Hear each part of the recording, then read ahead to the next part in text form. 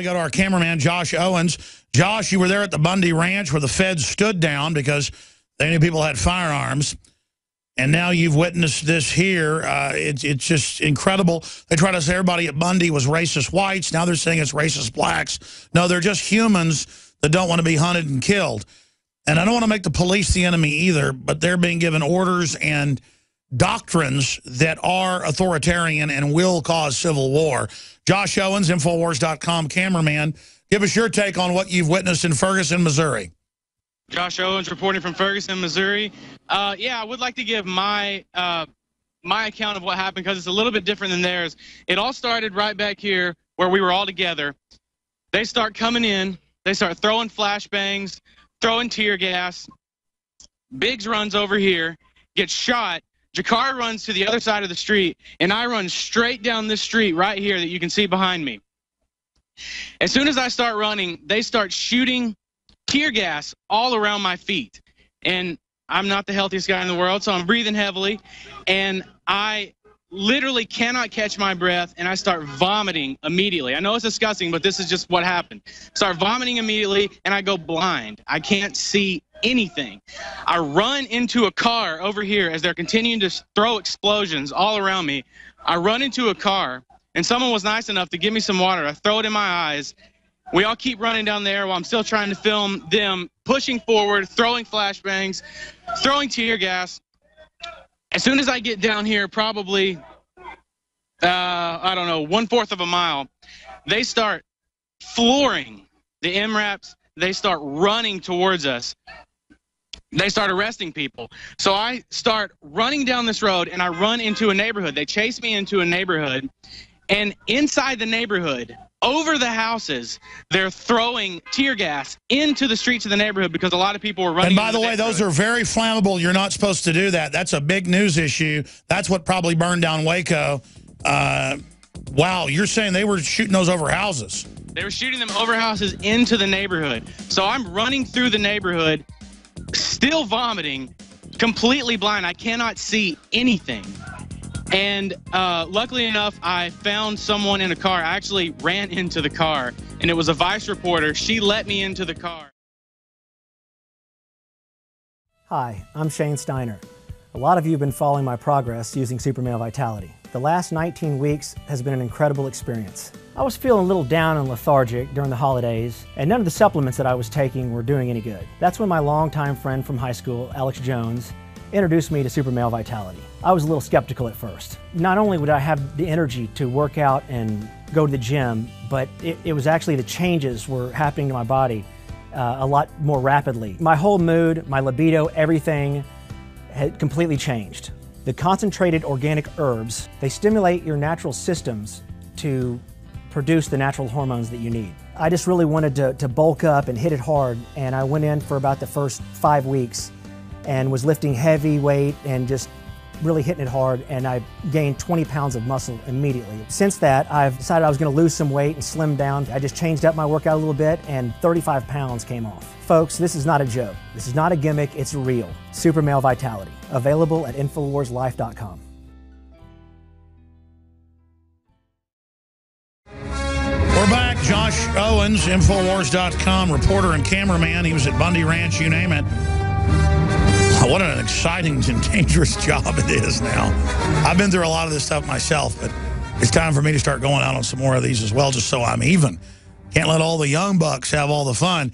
So you're running through neighborhoods now. I saw some of that HD footage you sent us, so I guess even though you were vomiting and stuff, I'm guessing it's you because, I mean, it came in from your box of the HD footage. It looks eerie, like out of a movie. Men in black uniforms marching, smoke, trees lining a little neighborhood. So you're there, you run into this Vice car, Vice magazine, Vice HBO. You get in the car with a reporter. Now watch it, you got a girlfriend, Josh. Tell us what else happened next.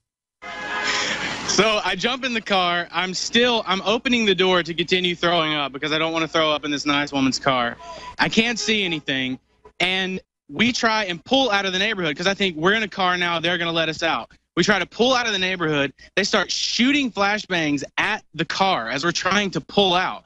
So we floor it through the neighborhood. There's no other way out of the neighborhood except these two exits, both blocked off, and any cars that come by the exits, they're shooting flashbangs at the car. They're arresting reporters, so if I walked out, they would have arrested me. So we sit there for about 30 minutes. I still cannot see anything, and finally, we see them pull out to this other exit over here, and we floor it out of there and go down this street, and I meet up with the guys down there. And like you said, I was at Bundy Ranch. We were detained in San Antonio for trying to catch Bo Bergdahl coming in. The NSA facility, they tried to threaten us and take our footage. This is the most surreal experience of my life to this day. What's your gut tell you is coming tonight?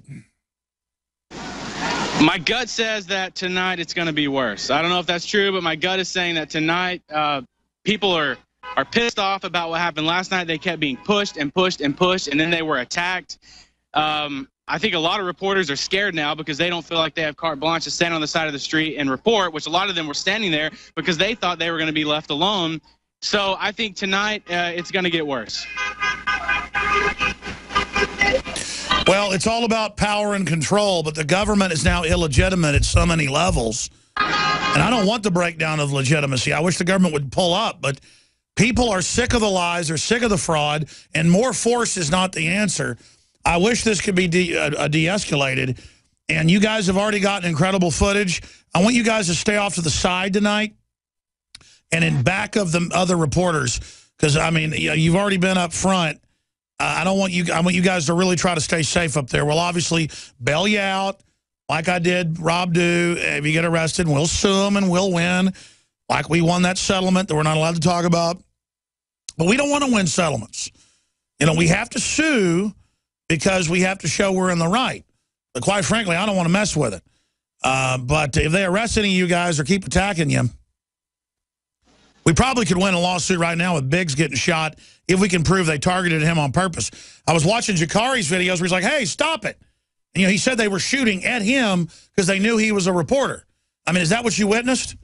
Yeah, and I honestly, I think the reason they were trapping people into this neighborhood is because I think they saw reporters go in the neighborhood, and I don't think they wanted people to leave with the footage that they had. Well, I mean, obviously, they're on tape saying, please turn your cameras off and grabbing Al Jazeera's cameras and shooting rubber bullets at them. I mean, think about that.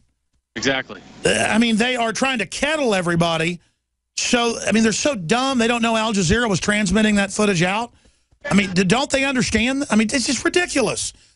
Well, like you said earlier, if there was an old, if this was the Old West and there was an Old West sheriff out here that came out and talked to people face to face like they were humans, then you know what? A lot of these people, they don't come out here wanting to incite violence. At least the last couple nights that we've been here, they come out here peaceably, and then these police come up in tanks pointing guns at people. If you can see in that B-roll that I sent, they were pointing a gun at me. Oh, I saw that. The guy's on the top of the armored vehicle aiming it right at your camera. I mean, what a punk. Do you understand how dark it is? How far down the line we are? How late it is? Well, Rand Paul has come out in a Time magazine piece saying we must demilitarize the police. Even the New York Times and Washington Post and others, Wall Street Journal, have been saying that as well. 400 armored vehicles, 500 aircraft, 93,000 machine guns given to local police just this year so far. Pentagon weaponry confirmed in St. Louis County. Yeah, no, those are the MRAPs from Iraq. Missouri cops, gas news crew. We've been showing this incredible footage. And our own reporters were there, hit with rubber bullets, flashbanged. They're on the tape by Al Jazeera running away. And they say on the tape that, I mean, our video, they say in a woman's voice, just like in a science fiction movie, please report to the local FEMA camp. They're like, please stop filming now. Stop filming now. And they just open fire. And then they target reporters, chasing them into the neighborhoods. And they're on footage going up and, you know, throwing down and smashing the Al Jazeera camera crew, and then going into McDonald's in broad daylight. Who are you? Because they see press. They walk over. I'm with the Washington Post. Yeah, slam their head in the wall. I mean, this is all on video. Who are you? I'm from the Washington Post. And then, I mean, this is what's going on. And now they're programming into all the new phones globally, kill switches and all your appliance and your car, all of it wired through the threat fusion centers that are the federalization centers. This has all been planned, folks, all been planned. I tell you, they want to start a civil war.